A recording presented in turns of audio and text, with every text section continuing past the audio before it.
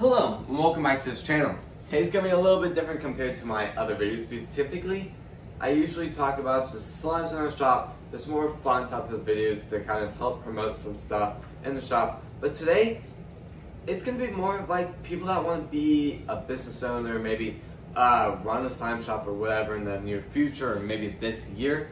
Maybe you're planning to start one this week and you just need a lot more information. We do a few videos every so often on this channel, so if you guys want to ask, if you guys have any other comments like what containers are the best, please comment that down. I would love to start a conversation with you guys.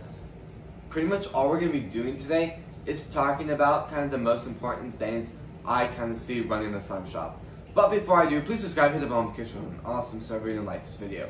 Let's go ahead and start this video. So, first of all, one of the biggest things is I really think there's pretty much three things on very big social media platform where you can kind of get all your new slimes out there. Just really kind of save some money because if you're doing like YouTube or something, you don't have to pay for any other stuff. If you choose not to, you can still do advertising, but it might not be the best option.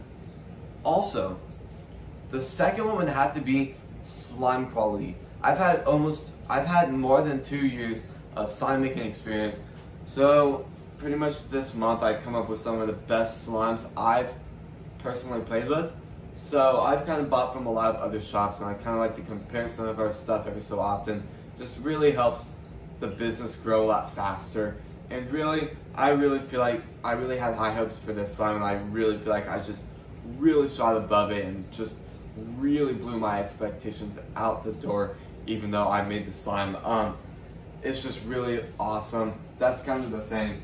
When you're a business owner, entrepreneur, just CEO, it's kind of just interesting the way you take it. Either you can take it for just grow it into an empire, or grow it for like a hobby. The thing I'm kind of doing with Tropical Twist Slime is kind of growing for knowledge, kind of. Just kind of learning how to grow a business. Because really, when I take classes in school, at the end of the day, I don't get much out of it. I mean, you still get a lot out of it, but you don't get as much out of it as running an actual business. Really, depending on what kind of business you want to do, it does not cost that much to start like a slime business. I did, out of 2 years of growing the shop, we have gone a lot more just stuff to make it work better, but just that's kind of like the fun thing about starting like a business when you're kind of like my age. I mean, I'm a sophomore in high school. I started the slime shop when I was in 8th grade, so it's just kind of fun. For any kids that are watching this video about maybe 7th through just kind of high school and stuff like that, talk to your parents before you do it. It's not like I ended up going onto our like Amazon cart, clicked a few things and bought stuff. I had a huge conversation with my parents. I sat down multiple days with them, kind of writing out my plans, kind of what I'm hoping for, what I'm planning to do. It took a lot of convincing, and at the end of the day, it's not like I can go to the bank and get a loan. You have to put your own money towards it.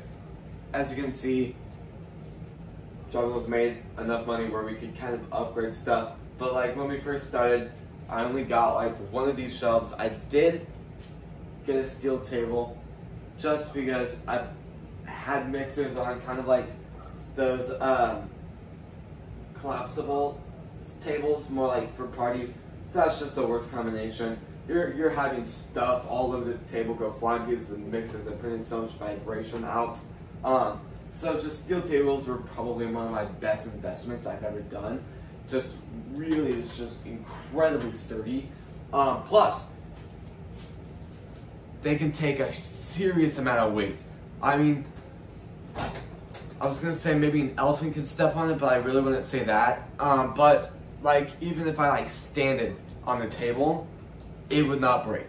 I put hundreds of pounds of slime on these tables, and not even the middle of this weighed down. So that's just kind of a nice investment. But like, there's just so many things that factor into it, something I've really realized the past month for running Tropical is our pictures. Something I really just not liked is our pictures. That's pretty much, I actually happened to be thinking about it one night. I was going to bed, I couldn't fall asleep, and then I actually happened to think, what would be the best way I could kind of move Tropical into the future, into the right, just moving Tropical into the right direction into the future. So I ended up just having to think about that for a few days. It wasn't like, boom, I had the idea overnight. I mean, it probably took a few weeks of kind of coming up with the idea. And one day I happened to be on our Etsy page and I was thinking, our pictures don't look amazing. Like, they're okay, they were pretty good. It's not like we ended up just throwing a blob of slime on the, in the picture box and taking a picture. Those pictures were still good. But when you're running a business and trying to get more sales and trying to get more stuff, you have to kind of improve stuff over time. And that's something I've just really realized. We've actually been working on that a lot lately. We ended up placing a massive order for a brand new picture station.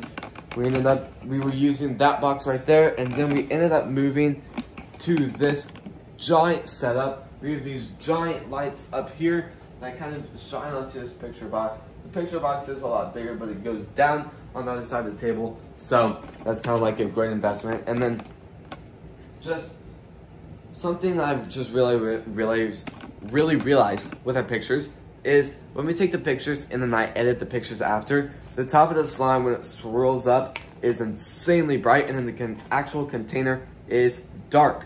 So pretty much I only realized it after we actually took pictures of like this part, because like this is pretty much the main part of the slime. So just I happened to think about it a lot and I was like, yeah, we're gonna have to fix that. So we ended up buying that, and then we actually have a lot of our pictures updated now. We were still working on that, but yeah. So if you guys want me to do another video like this, please subscribe, hit the bell notification on awesome to start video and like this video. This is gonna be the end of the video, so I really appreciate you guys spending your time today to support the channel. I'll see you guys tomorrow when we post next. Peace.